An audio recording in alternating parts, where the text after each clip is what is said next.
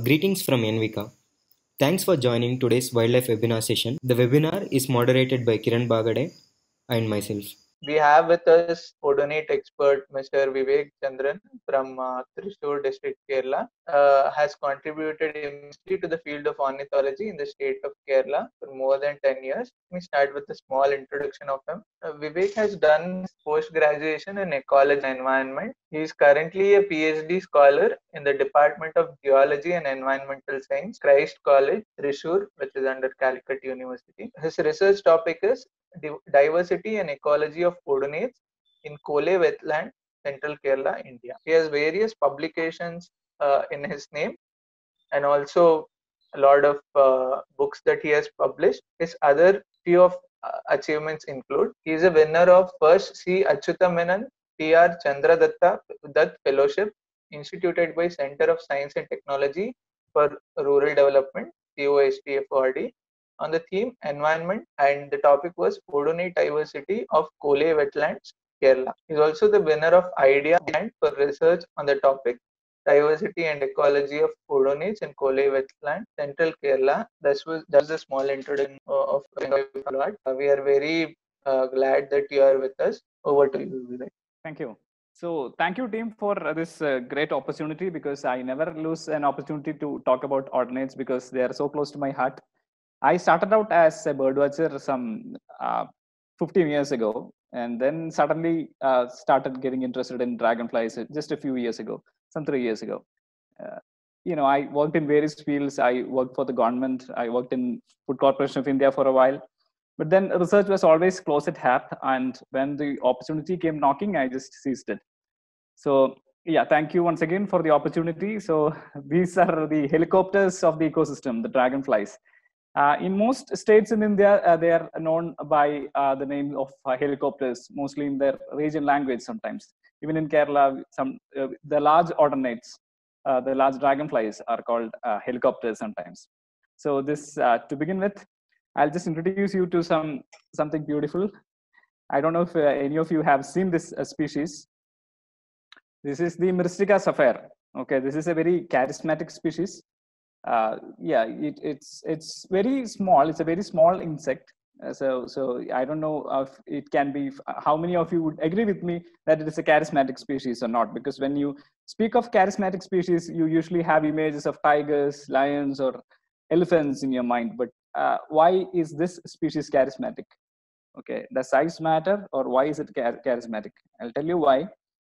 So I don't know if you have heard of this ecosystem called the Myristica swamps. These are small pockets in the Western Ghats of India. These are endemic habitats found nowhere else in the world. These are endangered. They're not found everywhere throughout the Western Ghats. They are only found in small pockets. And almost all the organisms found here, including the plants, animals, snakes, butterflies, birds, everything, almost all of them are endemic. And this species, the Callocyphile idlevi, can actually serve as a flagship species for this ecosystem because it occurs only in this particular ecosystem and the associated habitats. Okay, so this is a very beautiful species. It is rare, it is endemic, and it is very rare to find this beauty.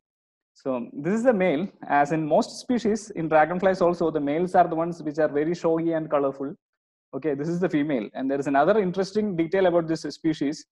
The female was unknown, okay, by the time, after when Fraser described it in the 1930s. Fraser is the British scientist. He was a British army officer, actually. He's the one who studied in detail about Indian ordinates. Okay, so even now we refer to his books of 1930s to know more about, to confirm identities of many ordinates. Okay, so after his description, original description, this species was unknown. At least the female was unknown. Okay, just a few years back, this photograph was taken. This is probably the first photograph of this insect from the world. Okay, this was just taken a few years back. So even though this is a charismatic, very beautiful species, the female remained unknown for all these years, almost 90 years. Can you imagine? So it points to the fact that we are not paying much attention to these ordinates. Okay. Despite the fact that ordinates are one of the most easiest insects to study, because I'll tell you why as we proceed. Okay, but we need to know what ordinate is, right? I keep saying ordinata because they belong to the order Ordinata. It includes both dragonflies and damselflies. They are usually called together as dragonflies. They are different actually. I'll tell you what the differences are. But first of all, we need to separate Odonata from the other insects. These are the closest relatives of Odonata. Okay, these are the antlions and the owlflies. Okay, but they can easily be separated because none of the dragonflies or damselflies have such long antennae. See, the antennae are almost invisible here. Okay, they're just tiny projections here, but that is because they mostly rely on their vision to detect prey and predators. So the antennae are usually used for chemoreception and the sense of touch. Okay, so that is not much used by the dragonflies, so it is not well developed. So just by looking at the long antennae, you can say these are antlions and these are owlflies. Owlflies have even longer antennae and they're club-shaped, and their larvae live in vegetation. Okay, and antlions, their larvae live in the soil. You know, many of you would have seen the traps set by these small insects. They are larvae of antlion. Okay, they make pits and wait for their prey to come to them. So yeah, so they are animals. Odonates are animals, of course, and they are insects because they have 3 pairs of legs and 2 pairs of wings. And they are Odonata. They belong to the insect order Odonata because they have strong mandibles that act like teeth. You know, these are the first kind of mouthparts that evolved in evolution. The same is shared by our cockroaches. You know, cockroaches also bite and chew. So they have this same kind of mouthparts. So the term Odonata comes from odonto. You would have heard of odontology. Odontology is the study of teeth.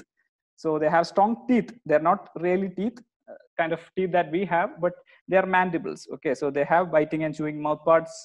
They are predators. Okay, so that is Odonata. And there are 3 main groups of odonates. Okay, one is damselflies that belong to the order Zygoptera. This is a damselfly. And then we have dragonflies belonging to the suborder Anisoptera. And then we have something in between, Anisozygoptera. Let's see what it is. Okay, I mean, just by looking at the pictures, you can tell the differences between a dragonfly and a damselfly. The superficial differences are that the dragonflies rest with their wings wide open and they have more robust bodies usually. But the damselflies are more delicate. They are not strong flyers, and they have their wings folded and held parallel to their abdomen. Okay, so and the Anisozygoptera, on the other hand, they are somewhere in between. They have stout bodies like the dragonflies, but their wings are held, closed and parallel to their abdomen, like the damselflies. Okay, so they come somewhere in between, and they're a very interesting group because only 4 species exist in the world today. And we have only 1 species in India, that is in the Eastern Himalayas. It's usually found in the Darjeeling Hills. Okay, so this is the Anisozygoptera, and they have a very long larval lifespan because they spend 6 to 9 years in water. Okay, I hope all of you know that the dragonflies and damselflies, they require water to breed. You know, they cannot survive without fresh water. They lay their eggs in water, their larvae develop in water, and then they emerge out. So this guy's larva, they live for 6 to 9 years inside water before it emerges out as a flying insect. So this is the Anisozygoptera. It is called a living fossil. Why do we call an organism a living fossil? Because even if you dig up a fossil now, you may find something similar to this, very similar to this. The body structure and shape and the features have not changed much. Okay, so it has survived as such because it was such a successful organism. So it has survived as such. So this is a relic organism. This is a living fossil. Okay, now we come to dragonflies and damselflies. To go more technical, this is not the real difference. Okay, we cannot say that all dragonflies rest with their wings open and all damselflies rest with their wings closed. That is not the real scientific way of classifying Odonata into Anisoptera and Zygoptera. Okay, the dragonflies belong to the suborder Anisoptera, and the damselflies belong to the suborder Zygoptera. That is, the classification is based on the size and shape of their wings. The term ptero means wings. Okay, aniso means unequal. So the dragonflies have unequal wings, which means their hind wings are broader when compared to their forewings. This is the real difference. But in the damselfly, the suborder Zygoptera, all the wings are of the same size and shape. Okay, that is the real difference. The other differences are superficial, and there may be exceptions. There may be exceptional cases. So this is the real difference. Okay, let's proceed. Even if it is the dragonfly or the damselfly, the body structure is almost the same. Okay, they all have a head, a thorax, and an abdomen, like any insect. Yeah, and there are 3 pairs of legs and 2 pairs of wings on the thorax. Yes, and then they have a long abdomen, long and thin abdomen that are segmented. The abdomen is segmented into 10 segments, 10 compartments can be seen. And at the tip of the abdomen, you can see certain finger-like projections. These are really, really important for identifying dragonflies and damselflies. Okay, these are called anal appendages. They are finger-like projections, and they are well developed only in the males. Okay, they are present in the females, but they are like rudimentary. They are not function. Okay, they function only in the males, and its function, the only function of anal appendages is to grasp the female for mating. Prior to mating, the dragonflies and damselflies hold their mates, the females, by their neck. So these finger-like projections help them to hold their females. Okay, so this crucial these crucial parts play an important role in identifying species, because most of the time what happens is that only the dragonfly, a male dragonfly belonging to the same species, can hold the female by these anal appendages. So it's more or less like a lock and key mechanism. That is how hybridization is, that is avoided in dragonflies and damselflies. Okay, so we'll see how we can tell apart a male from a female alternate. Okay, so I told you the anal appendages are well developed only in the males. Okay, so this is a male.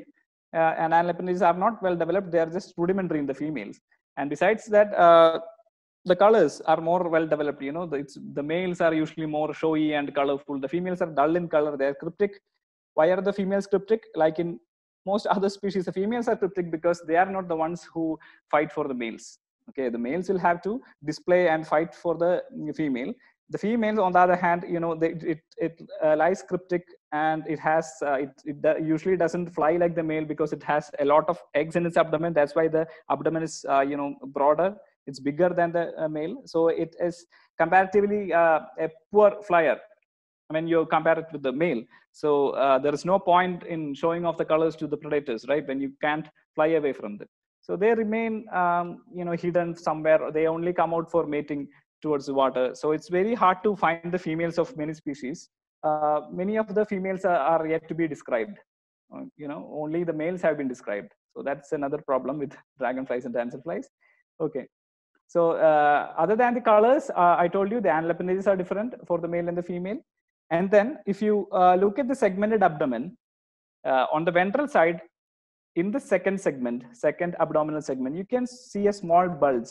This is present only in the males, not in the females.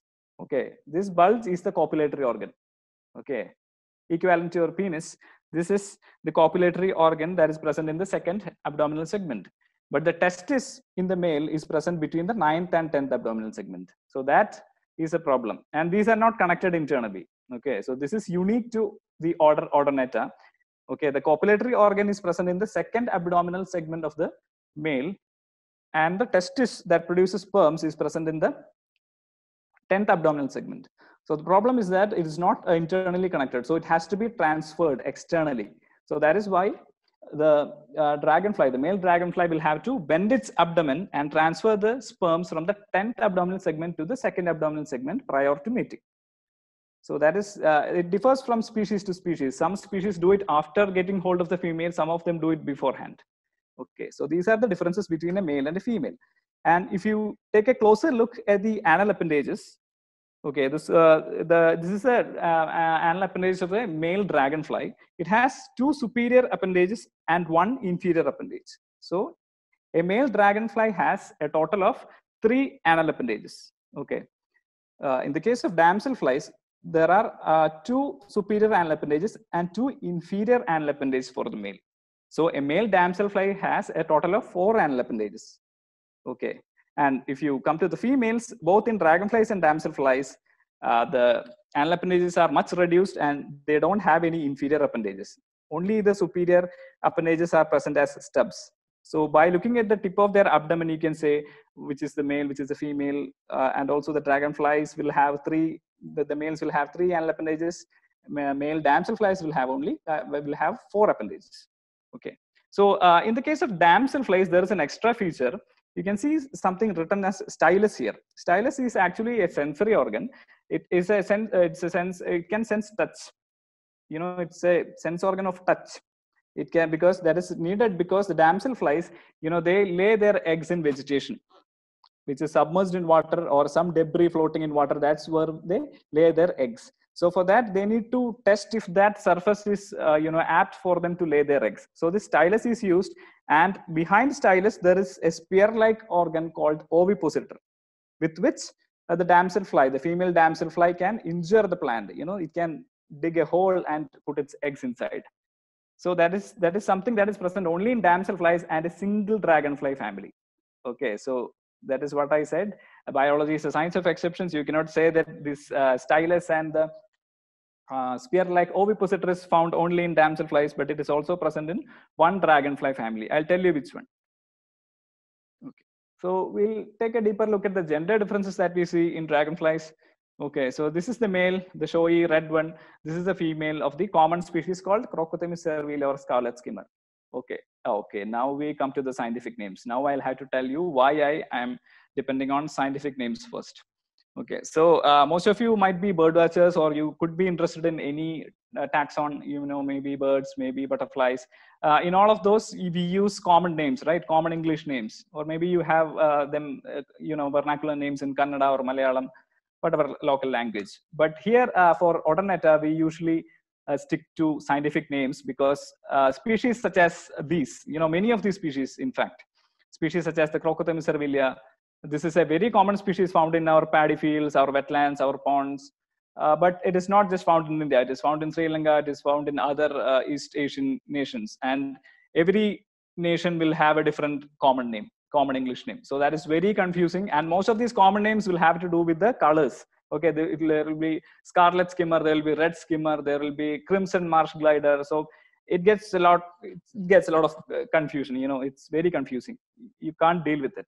So that is why it is better to stick to the scientific names such as Crocothemis cerevisiae. You know, if you can, you know, learn the name like Tyrannosaurus rex from Jurassic Park, it won't be a great deal. It's much easier than Tyrannosaurus rex, I believe, Crocothemis cerevisiae. And we have only, it's not very, Odonates show only moderate diversity. You know, compared to birds, we have some 1,300 species of birds, right? But we have only some 500 species of Odonata in India.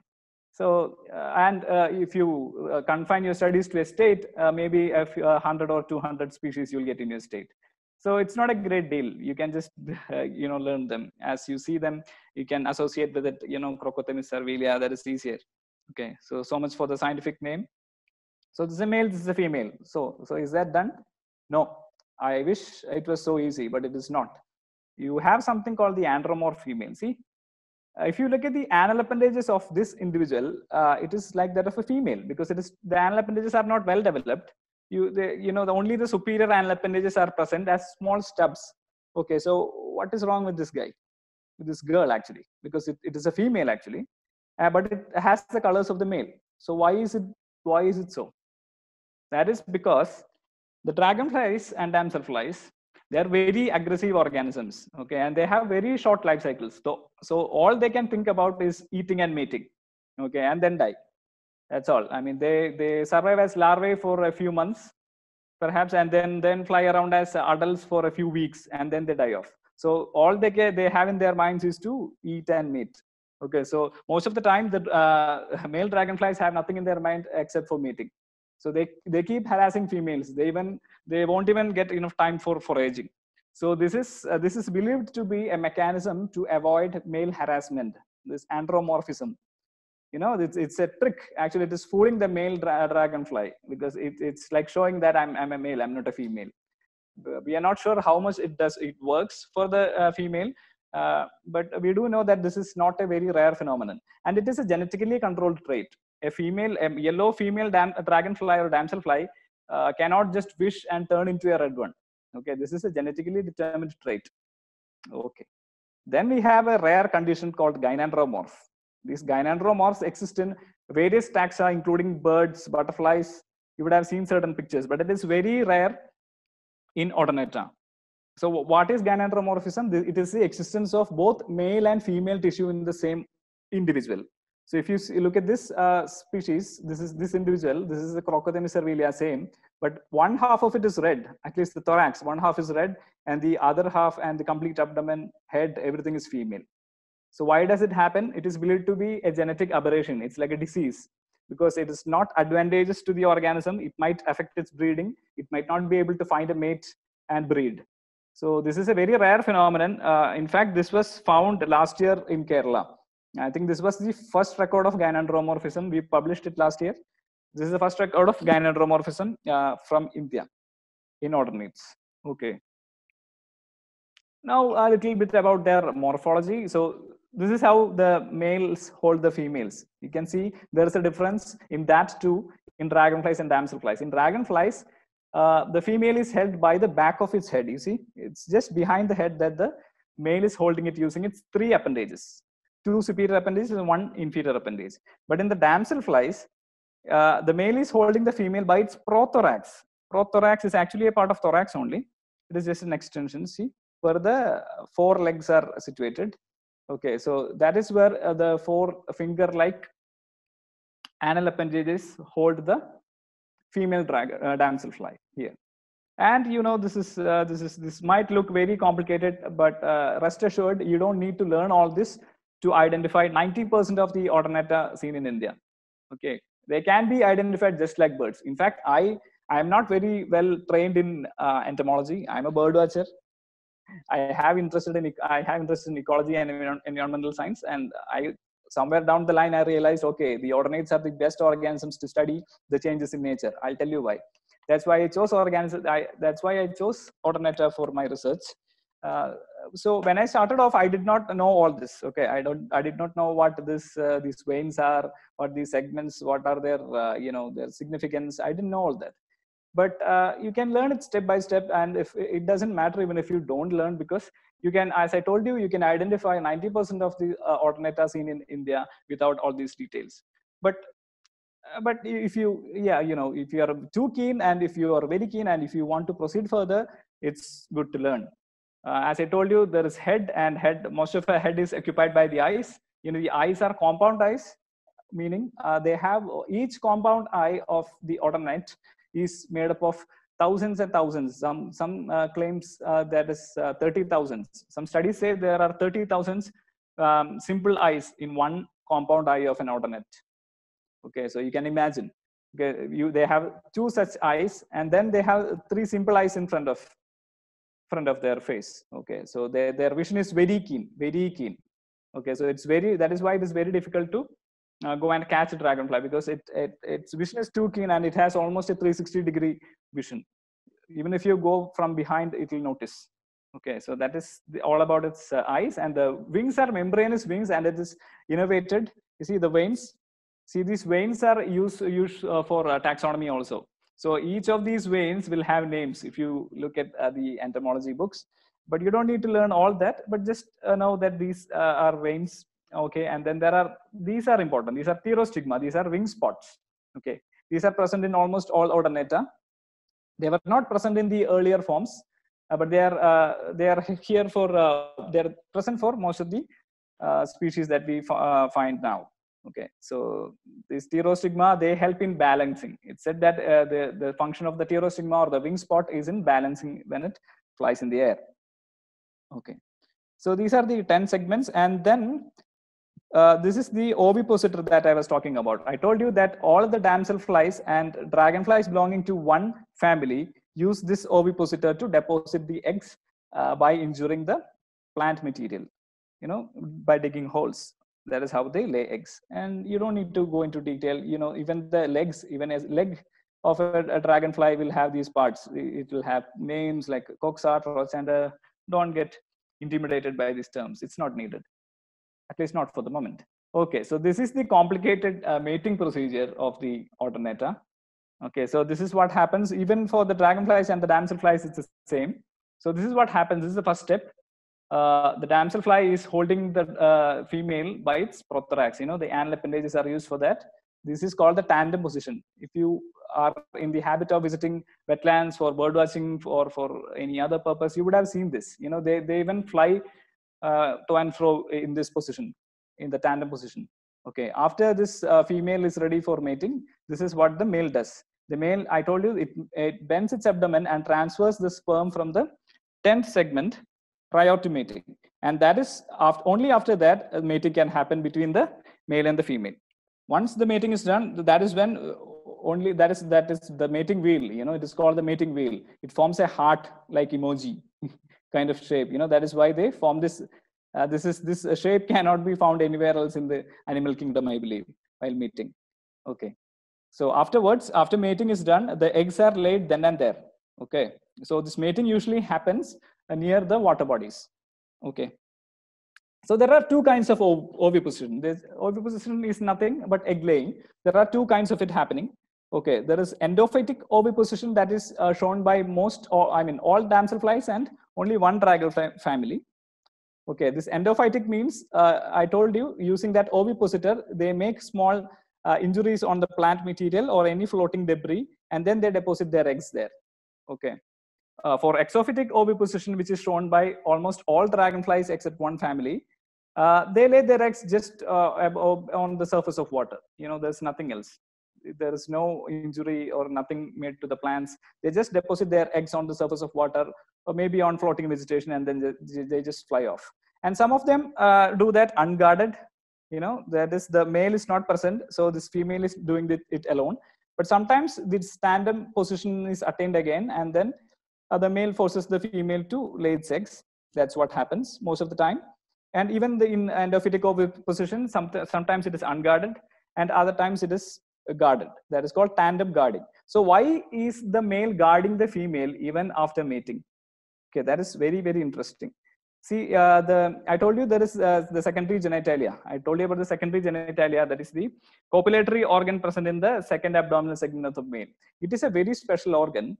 And you know, what happens is that if even after mating, if this male is detaches and it flies off, another male can come and catch hold of the same female damselfly, and using the secondary genitalia, which is specialized, it can scrape out the first damselfly's sperms. Okay, so that is very disadvantageous for the first damselfly. Okay, to avoid that, to avoid its sperms getting scratched off by the second male, it makes sure that the female lays eggs in its presence. That is called tandem guarding. That is how the eggs are laid. Okay, this tandem guarding behavior is shown by usually by dragonflies and damselflies, which are not territorial. You know, since they do not have a territory, the risk is high. You know, some other dragonfly or damselfly, some other male may come off and take off its female.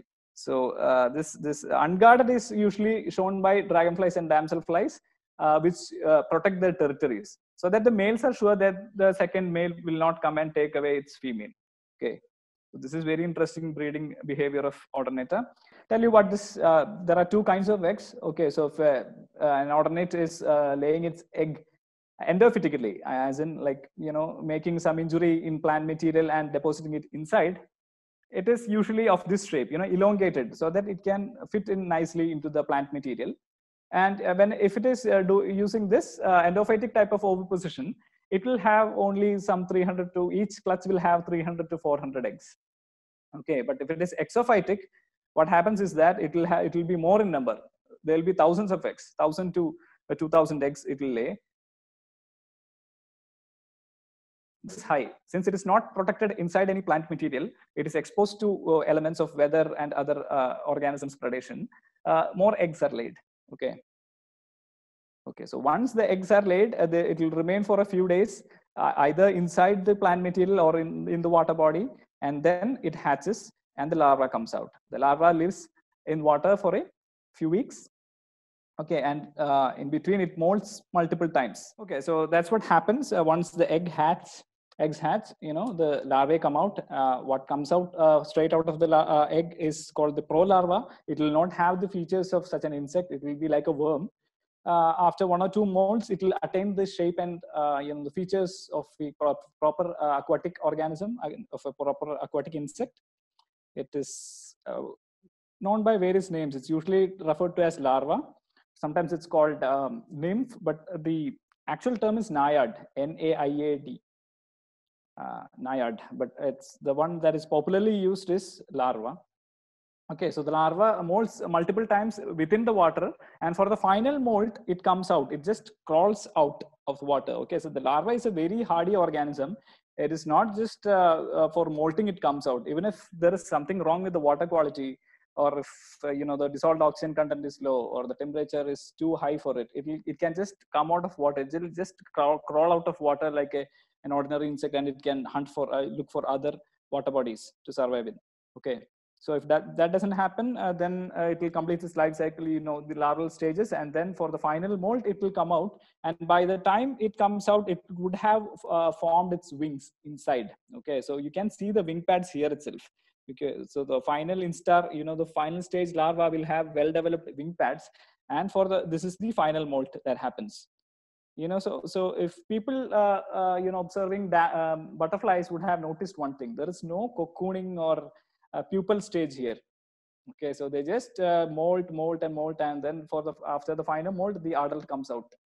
So this is called the hemimetabolous development. Okay, this is not complete metamorphosis. So this is incomplete metamorphosis that occurs in Odonata. Okay, so that is the main difference between these groups of insects. So these are the various pictures, various stages showing how. This is technically called eclosion, E-C-L-O-S-I-O-N, eclosion. But this is, you can say, this is emergence. This is the emergence of the adult from the final stage larva. Okay, so this is what happens. So, and the final, the imago, this is called the imago that comes out of the final instar larva. And this is called a teneral because it is very delicate. By the time it comes out, it will be very delicate. It is very prone to predation. It is very vulnerable.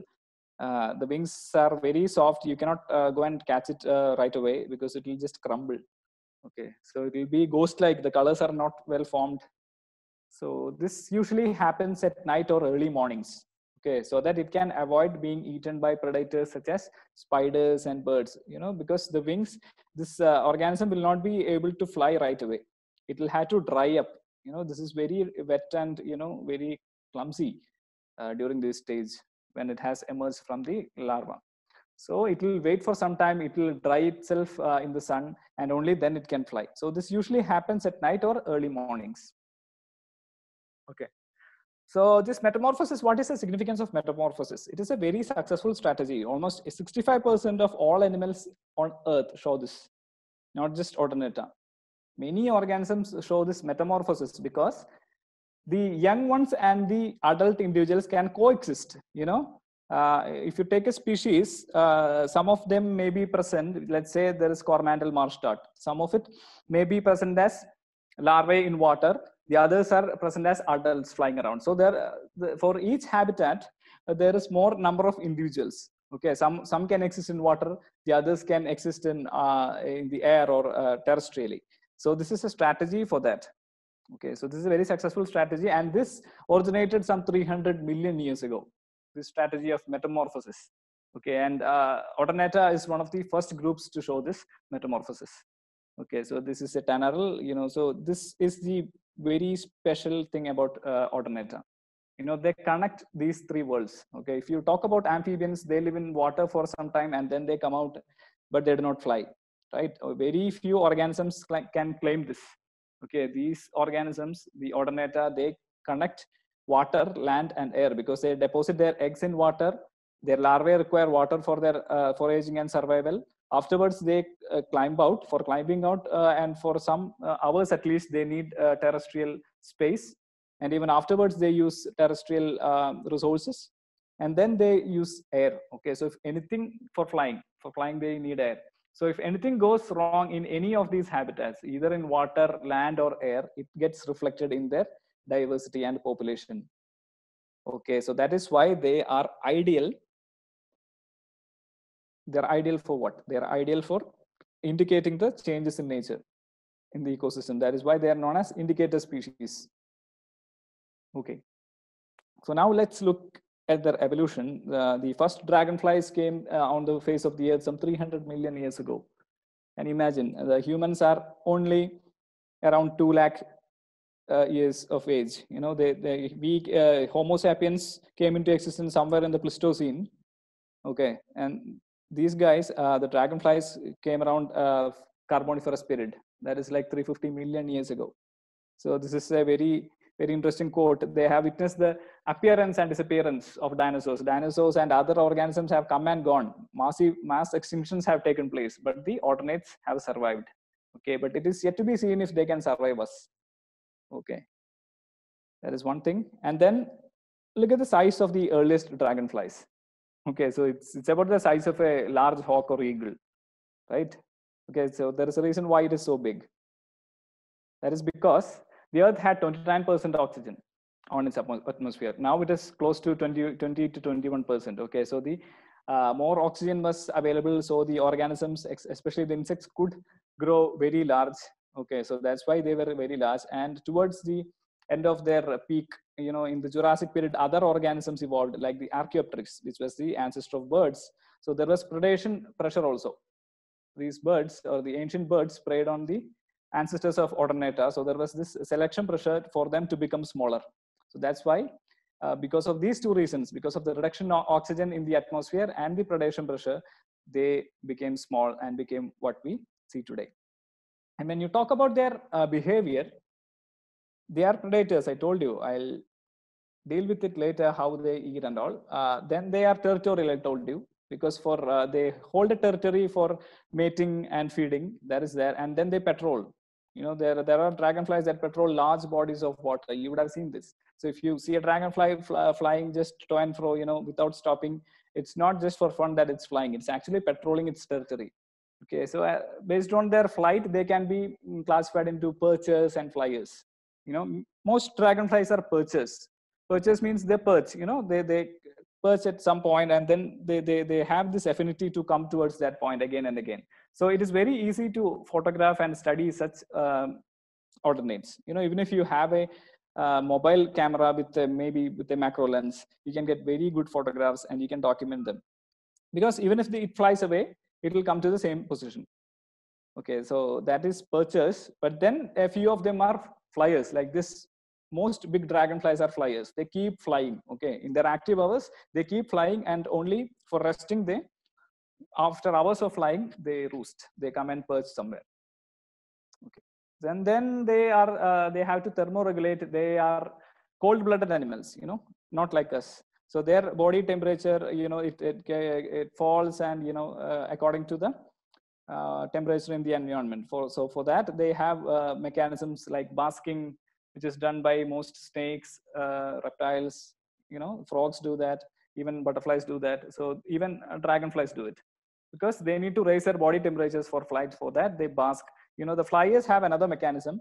They keep flying so that their muscle movement, you know, it develops heat. The musculature that develops heat, that is enough for them. But the others, the perchers, will have to bask in the sun. Okay. Then there is something called obelisk posture. Okay. What is obelisk posture? This is the obelisk posture. Okay. What it means is that this is a mechanism by which it reduces its exposure to sun. You know, when it is very hot, you know, it does need sun for it to be active, but too much of sun is also a problem. You know, it will get burned up. So to avoid that, it just reduces the exposure to sun. You know, the surface area that is exposed to the sun is minimized by this posture. So this is called the obelisk posture. This usually happens when the sun is right in the on top of his head, so that its surface area is reduced, the exposure is reduced. And then they congregate. Many of the dragonflies and damselflies, especially the ones which travel a lot, they congregate. I'll tell you about their travels. And then they congregate and roost communally. Okay. And then this is I would be bursting some bubbles. You know, people have this idea that dragonflies and damselflies, they are usually seen in gardens and near flowers. So they have this wrong impression that they feed on nectar. No, they don't. They're not poor creatures like butterflies or moths. They are voracious predators. They feed on other insects and almost anything they can overcome. Okay, so here you have this cute damselfly biting off the head of a moth. Okay, and here they also feed on pests, several insect pests. So they play a very important role in controlling the insect pest insect population in our paddy fields and other agricultural areas. They are even cannibalistic. You see, they can eat their own kind. So this is a green marshhawk eating another green marshhawk. Wow, that doesn't usually happen in animal world. No, that is a rare phenomenon. It might happen in certain organisms like snakes, but it's rare. It's rare, but it happens in ordinates. They eat almost anything they can overcome. Okay, including this. You know, when I first came across this picture in the internet a few years back, I thought it was fake. But then I referred, and it is not fake. This is a dragonfly known as dragon hunter. It is hunting down a ruby-throated hummingbird. Can you imagine a dragonfly eating a bird? Okay, so dragonflies are very powerful organisms. They will kill and eat almost anything they can overcome. This happened in Canada. You can refer this later on. And they are not just predators, but they are also prey. You know, they are also prey for a host of organisms. There are parasitoids, like in butterflies. There are parasitoids that parasitize their eggs. Then there are water mites. You know, these mites that cling on to them. So this is very interesting. So in the case of dragonflies and damselflies, they lay their eggs in water. No, their larvae survive in water, and the adults fly, right? But in the case of these water mites that are parasitic on ordinates, the larvae are parasitic on the adults, and the adults are free living in water. So when the dragonfly deposits its eggs in water, the adults, you know, the adult water mites lay their eggs on the larvae of the dragonfly. Okay, and when the when the larva of the dragonfly emerges, the adult is infected with these water mites. So this is very common. You can see this in wetlands, but we don't know why certain species are more affected than the others. Okay, but these are very common, water mites. And then there are predators like the birds, the frogs. You know, these beeters. Even though they are named beeters, most of the time you see them eating dragonflies. So they are the prime predators of dragonflies, spiders, and even insectivorous plants like Drosera, Prion, dragonflies. So they play a very important role in the food chain and food web for ecosystems. And when you talk about their diversity, there are some 6,300 species, and in India we have close to 500 species, and it keeps increasing day by day because we are discovering newer and newer species every year. Even this year, till now we have some 3 or 4 species discoveries happening. So what this means is that we need to look deeper, right? We have not even documented all the ordinata inhabiting our ecosystems.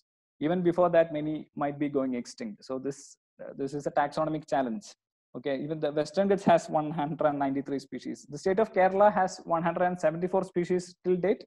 We are sure it will be around 200 by the next 4 to 5 years, because new species are getting, at least the range extensions are being recorded, and even new species are being discovered. Okay, so now let's get to something interesting. All of you would have heard about migrating butterflies and migrating birds mostly, but have you heard of migrating dragonflies? This is a species called Pentala flavescens.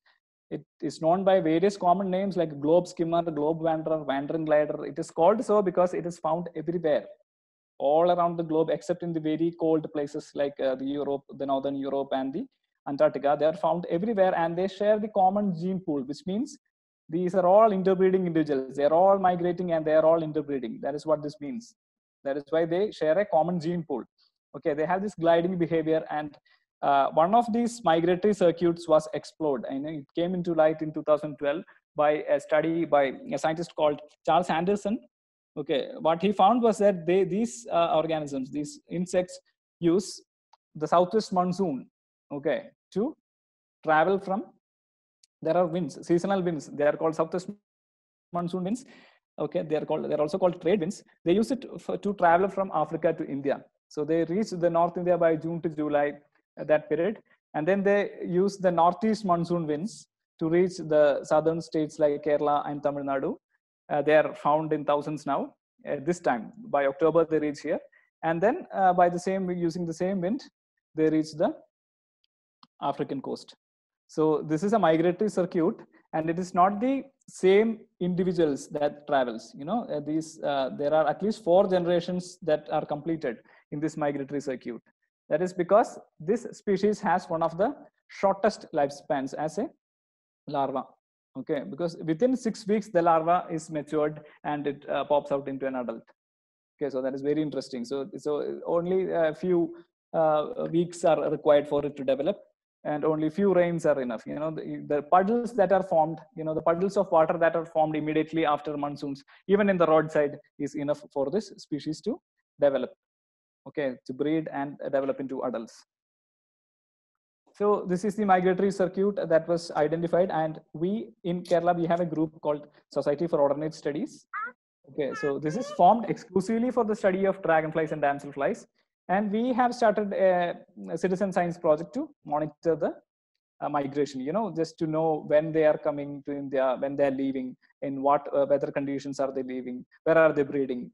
To answer such questions, we have launched a program called the Pan Pandala track. You're all welcome to participate in it. You know, you just need to search for this Pan Pandala track in this Telegram. Okay, so we have a group, and then any citizen science, anyone interested in dragonflies can join and help us knowing more about them. Okay, so now we'll just see the dragonflies and damselflies according to their habitats in which they're seen. Okay, so let's begin with the worst kind of habitat that one can imagine. Okay, these are open drains and eutrophic water bodies, you know, polluted water bodies. You know, they cannot survive without water. That is one thing. You know, even if you find your dragonfly or damselfly in your garden, it doesn't mean that it can live there for long. It has to go in search of water for reproduce. Okay, so but this is the worst kind of water one can think of. You see, there is all kind of debris floating around. It is highly polluted. But even in such places, dragonflies and damselflies, they have adapted to survive. One such damselfly is the Senegal golden darklet. As the name implies, it is found right from Senegal in Africa to almost all Asian countries. Okay, this is the Senegal golden darklet. Okay, there is another thing that I want to add here. This is the male. Okay, this is the male damselfly. This is the female, but this is also the female. Okay, so this is the immature female. That is another complication. In many of the Odonata, especially damselflies, the females mature very slowly, and when they mature, they have different color morphs. The males are very early to mature. You know, within a few weeks they mature. After they hatch out from larva, within a few weeks they mature and they go and form their own territories. But females take longer to mature, and there could be several color morphs. Okay, so this is one complication that you must keep in mind. Okay, this is the same species but different color morphs. Okay, so this is the dragonfly known as ditch jewel. Okay, look at its scientific name. It is known as Brachythermis contaminata. What an unfortunate animal. Contaminata. It has it implies that it breeds in contaminated waters. Okay, which is not true. It really does not need contaminated waters, but it does really well, exceptionally well in contaminated waters, because no other dragonfly can survive here. Okay, since there is no other dragonfly that can survive here, this guy is very successful here. So you can see them in large numbers. They breed very well in polluted waters because there is no competition from other dragonflies. So we can say that it is an indicator of pollution. It is no fault of this insect. Okay, it's no fault of this dragonfly. It is our fault that the water bodies are getting polluted. This species has just adapted itself to survive in such habitats. Okay, then even in human dwellings, these organisms, these dragonflies have adapted to survive. Take the case of this granite ghost. Okay, this is just near my home, in my neighborhood. So these are these open tanks, you know, freshwater tanks. These are disused. They are not in use anymore. I just thought of climbing on top of this building and just peeping in, you know, just to see what is inside. I expected to find a lot of mosquito larvae, because water gets collected. No, rainwater gets collected. I expected to see a lot of mosquito larvae. So if that is the case, I'll have to do something, because you know, it will spread diseases. That is why I checked in. But all I could find were the larvae of this Odonata.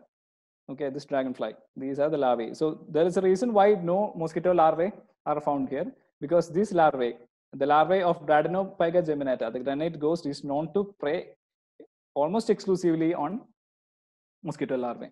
They are voracious predators of mosquito larvae. Even this species has been used in Japan and other countries for control of mosquitoes. I don't know why it's not been tried in India, but they're not, one reason could be that they're not exclusive predators of mosquito larvae, because they eat almost anything they can find, okay, anything. But usually in these tanks, there is nothing else except for the mosquito larvae. So it is the dragonflies and damselflies that protect us actually from these mosquitoes, because they help in controlling their population very much. Okay, then there are open wells near our, there are dragonflies which survive here. One of this particular dragonfly called pygmy skimmer is called Kinarthumbi in Malayalam. The name means it is an well dweller. It makes use of wells as a habitat. There is a breeding behavior. Its breeding behavior is very interesting, because the female deposits its eggs not in water but on such branches, hanging here, some vegetation here. And when it rains, the eggs get washed away into the water, and that is when it hatches. That is when the eggs hatch and the larvae survive in water. Okay, even so, even in this water, you are safe from mosquitoes. Okay, they will not let them breed, at least not in very high numbers. So then there is this brown dusk hawk. Okay, Cyxoma petiolatum. This species, as its name implies, the brown dusk hawk. You see, it is dusk hawk, which means it is active in the evening. It is an evening dragonfly. It flies during the evenings. In the mornings, they'll rest inside somewhere in these crevices somewhere, and towards the evening they keep flying. And in the evenings, their main prey comprise of adult mosquitoes. So even as adults, the dragonflies help in controlling mosquitoes. And there is one more thing that I want to add. There is something called pruinescence. Okay, this is not the actual color of this dragonfly. It is called brown dusk hawk. No, so the dragonfly is actually brown in color. And there are some markings, but all those colors and markings are obscured by this waxy coating that develops in very old individuals of dragonflies, especially the males. This waxy coating is called pruinescence. Okay, and we call this individual as pruinosed individual. So this is a very tricky situation, because when such markings and colors are not visible, it is sometimes difficult to identify the species. Okay. And then there are paddy fields. Our paddy fields are excellent habitats. Some of these dragonflies and damselflies have exploited the paddy fields as their breeding habitats. And there they serve a very important function of pest control. You see, this damselfly is preying on a pest. And I'm sure many of you would be familiar with this particular dragonfly called the common picture. It is also found abundantly in our paddy fields.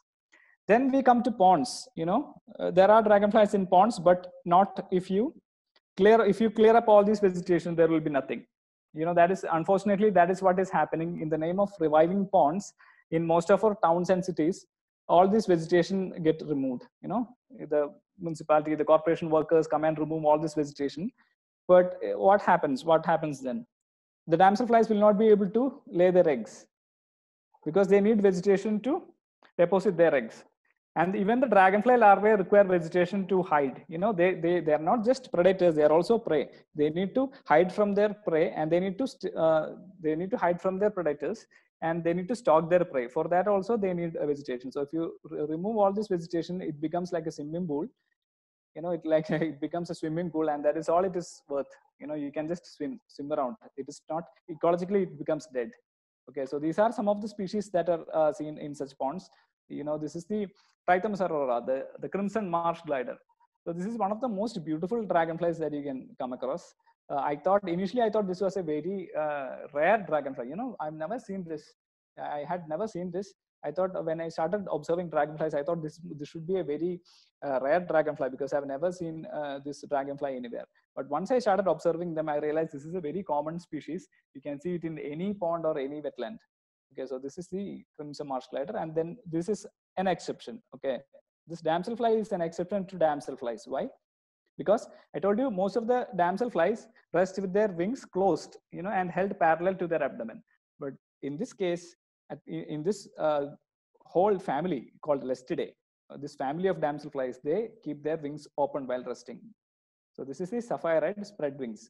Okay, so these damselflies are called spread wings because unlike other damselflies, they keep their wings open while resting. Then you have large water bodies such as lakes, where you can see large dragonflies also. You see, this is the blue darner called Anax immaculifrons. It belongs to the family Aeschynidae. This family is important because this is the dragonfly family that I was talking about. This is the only dragonfly family in which the females have an ovipositor and the females lay their eggs in vegetation. They make small holes in the vegetation, floating debris, anything, and then they deposit their eggs. So this is the only dragonfly family that exhibits what is known as endophytic oviposition. Okay, so this is the very common club tail. This looks like a tiger. So in Malayalam, we have a common name called Nattukadva, which is like the common tiger. That is what it means. Okay, you can see it is biting the head of a wasp. So you can understand, the wasp sting, but you can understand how voracious predator this one is. Okay, so usually the dragonflies and damselflies cannot survive in saline water. Okay, none of the dragonflies can survive in seas or oceans, but a few of them can survive in coastal lagoons and estuaries. These are some of the species, the coastal glider and the brown dartlet. They are not very common. Most of the dragonfly larvae are intolerant of high salinity, but these dragonflies and damselflies, their larvae can tolerate some salinity, and hence they can survive in lagoons and estuaries. Then you have streams.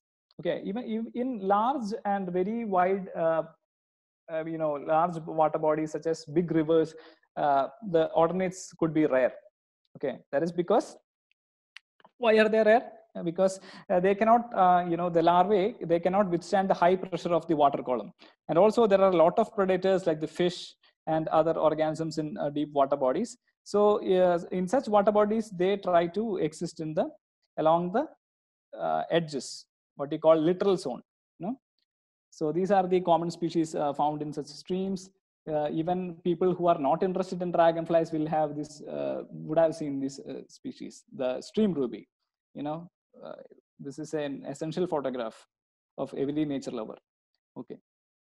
Then you have the common torrent hawk, a very large dragonfly that you find in streams. And then there are dragonflies which survive in waterfalls even. Okay, so these are extreme conditions. Even the larvae can withstand the high pressure, okay, of the waterfalls. They can survive there. Then there are shaded brooks. Now, if you see, we are coming from the most polluted to the most pristine environments.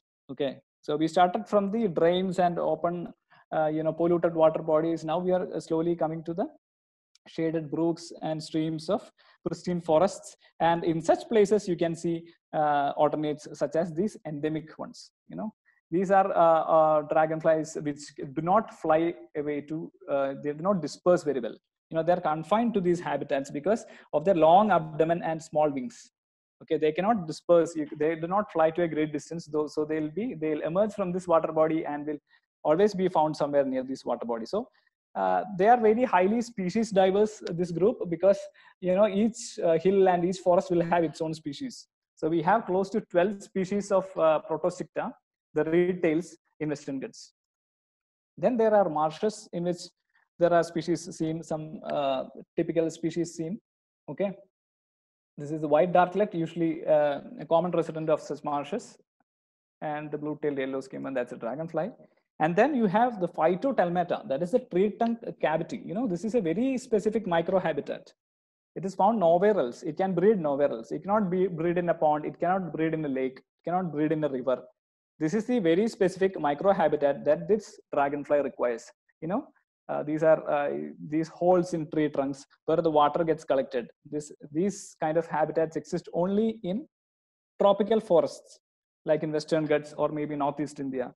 So these species are very habitat specific and they are found only there. So right from the Brachythymis contaminata, which can breed in most polluted waters, we have come to the Lyrothymis tricolor, or the tricolor bloodtail, which requires this exclusive habitat, this exquisite habitat for breeding. Okay, so do we need to conserve them?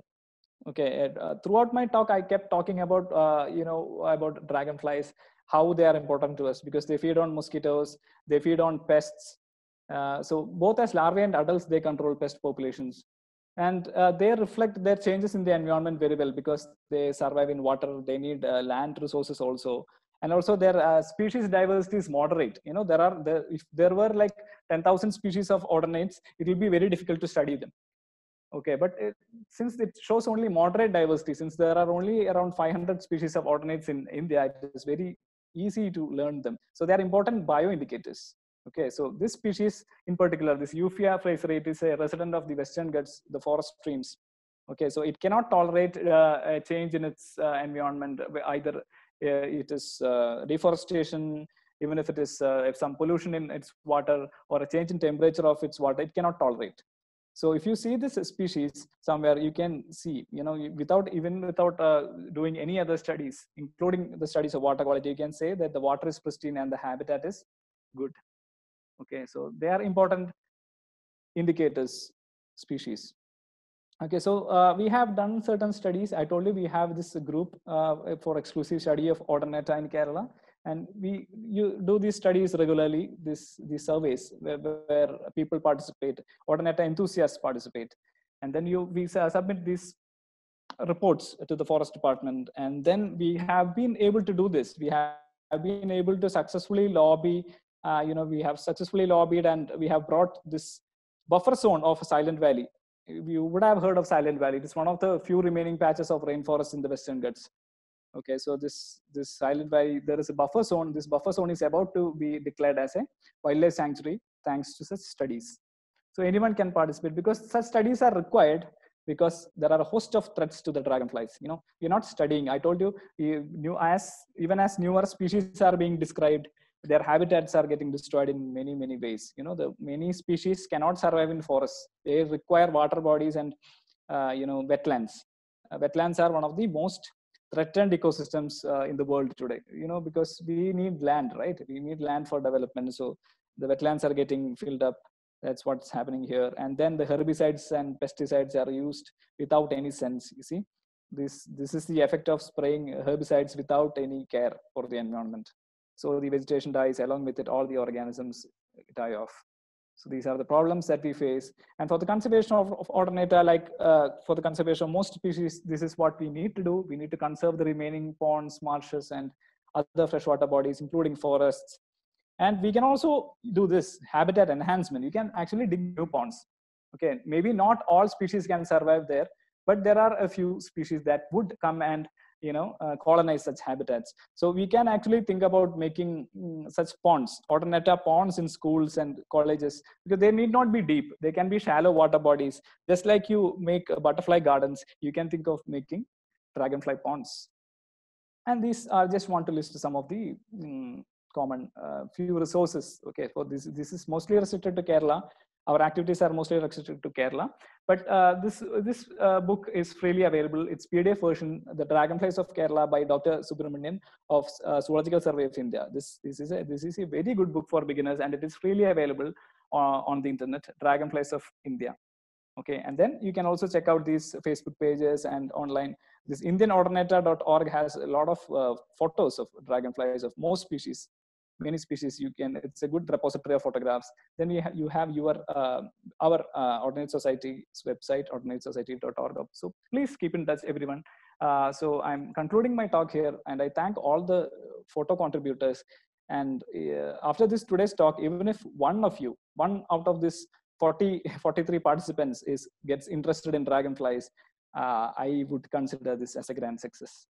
Thank you. So there is one interesting question from Anu.